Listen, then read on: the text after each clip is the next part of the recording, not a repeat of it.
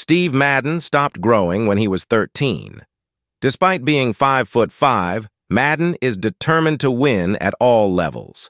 Going into Week 9, the Pittsburgh Steelers are 5-3. The Steelers are facing the Ravens, which is a competitive rivalry. Can Steve Madden lead the Steelers to a win? Let's just say things didn't go as planned, but enjoy the game.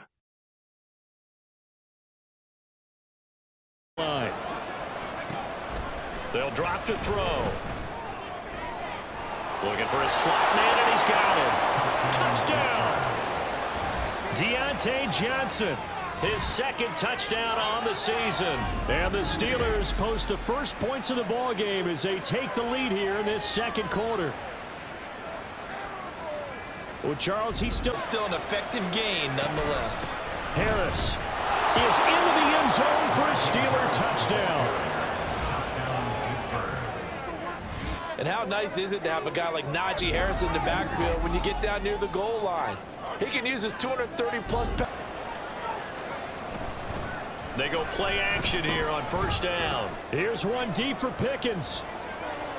That's caught inside the 20.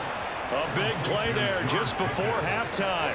56 yards. I'll tell you what, this is not going to be a fun discussion at halftime for this defense. They've been absolutely taken advantage of in the first half.